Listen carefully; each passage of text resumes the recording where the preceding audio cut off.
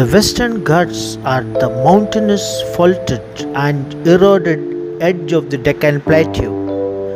Geological evidence indicates that they were formed during the breakup of the supercontinent of Gondwana. After the breakup, the Deccan plateau was formed by basalt rocks which caused western side to rise at an elevation. Geophysical evidence indicates that the mountains came along the west coast of India somewhere in the late Jurassic and early Cretaceous periods when India separated from the African continent. Several faults triggered the formation of the Western Ghats, then interspersed with valleys and river gorges. Because of the elevation of the Deccan Plateau on the west, most rivers from west to east, resulting in chiselled eastern slopes and steeper western slope facing the sea. The Western Ghats extends from the Satpura range south of the Tapti river in the north and runs approximately 1600 km to the southern tip of Indian peninsula, where it ends at the Maruntawar Malay at Swamitop in Kanyakumari district.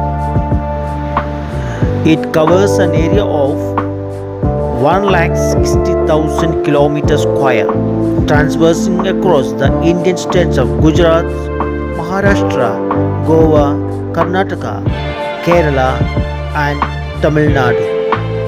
The Western Ghats form an almost continuous chain of mountains running parallel to the western coast of India along the Arabian Sea.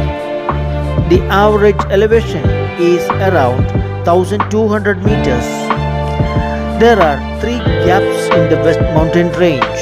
The northernmost Goa Gap formed 65 to 80 million years ago. The oldest, widest Palghat Gap formed 500 million, and the southernmost, narrowest Shenkota Gap. The narrow coastal plain between the Western Ghats and the Arabian Sea is known as Western Coastal Plains. The mountains can be roughly divided into three parts. The northern section with an elevation ranging 900 to 1500 meters. The middle section starting from the south of Goa with lower elevation in the less than 900 meters, and the southern section where the altitude rises again. The Western Ghats meet the Eastern Ghats at Nilgiris before continuing south.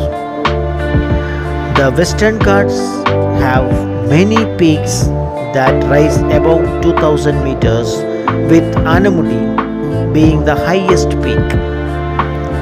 The Western Ghats form one of the major watersheds of India, feeding many perennial rivers.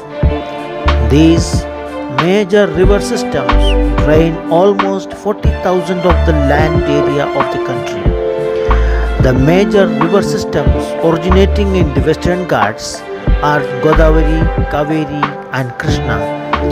Most rivers flow eastwards towards the Bay of Bengal, and owing to the steeper gradient moving from east to west, and many smaller streams drain in the region, often carrying a large volume of water during the monsoon months. The streams and the rivers give rise to the numerous waterfalls in the region. The rivers have been dammed for hydroelectric and irrigation purposes, with major reservoirs spread across the region.